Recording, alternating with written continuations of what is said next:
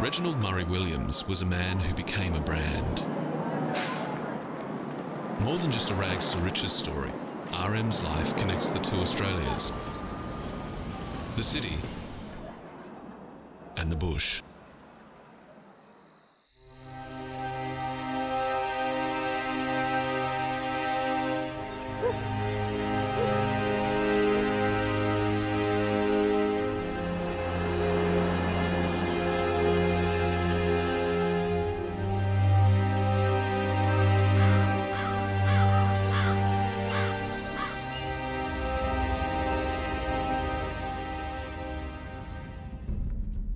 RM grew up in Australia's rugged outback.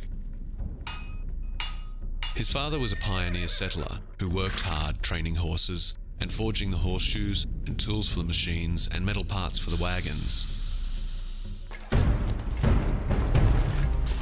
It was a rich and complex world where the skills of bushcraft were handed down through generations, and tough, strong men drank tea and wrote poetry. In the depths of the Great Depression, RM founded a business out of sheer necessity.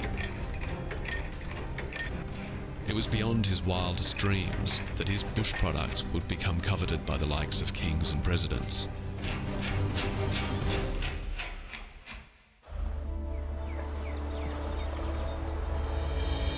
RM could identify with both the romantic Banjo-Paterson view of loving the bush for what it was, and the Henry Lawson view of loving it for what it could become.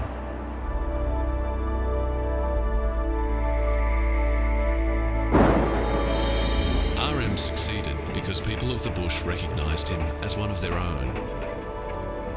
He was able to connect with their needs because they'd been his needs.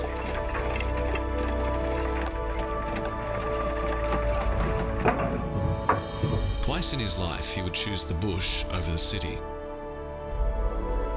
Once as a teenager who didn't like school and just wanted to see the world.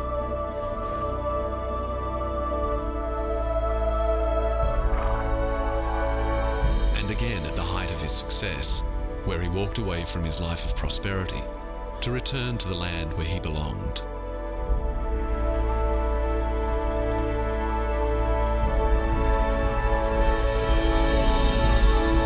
The man who became a brand chose to be a man again and created a legend.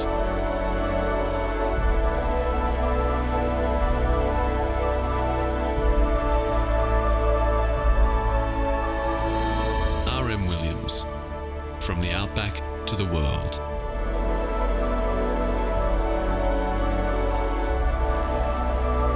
Narrated by Jack Thompson.